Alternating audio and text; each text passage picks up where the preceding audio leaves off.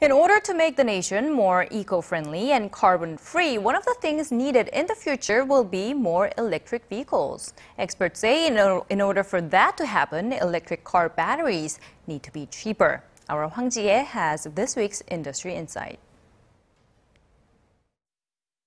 Electric cars are still too pricey compared to their counterparts relying on combustion engines that few want to buy one.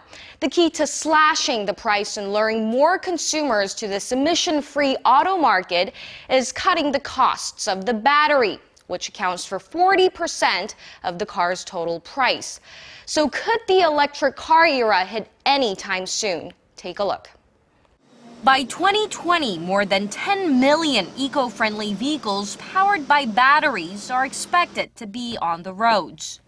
And this industry of tomorrow is taking root here in Korea with a couple of local companies spearheading the global electric car battery market. Korean makers LG Chem and Samsung SDI are expected to make up half the electric car battery market share this year. LG Chem recently won a deal worth hundreds of millions of dollars from Audi, raising the number of its global customers to 20. They include General Motors, Ford, Renault, and Hyundai. Samsung SDI supplies batteries to BMW. Japan was the pioneer for electric car batteries, but experts say Korean firms are better positioned at this point. The competitive edge of local battery makers has strengthened since developing batteries for mobile phones and other home appliances.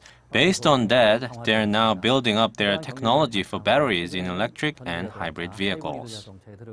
Battery life is not necessarily the main stumbling block anymore.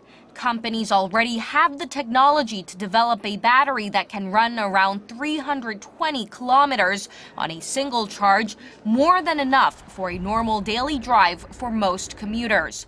But the key in building a big enough electric car market is driving down the price.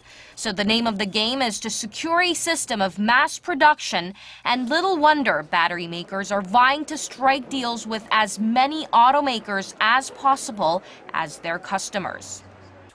The electric car market is still in its early stages, so once battery makers establish business relationships with automakers, it's likely to continue for decades.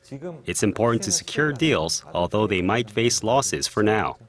The race to win more customers is heating up. The biggest competitor, Panasonic, has teamed up with American electric car maker Tesla to build a massive battery factory in the U.S.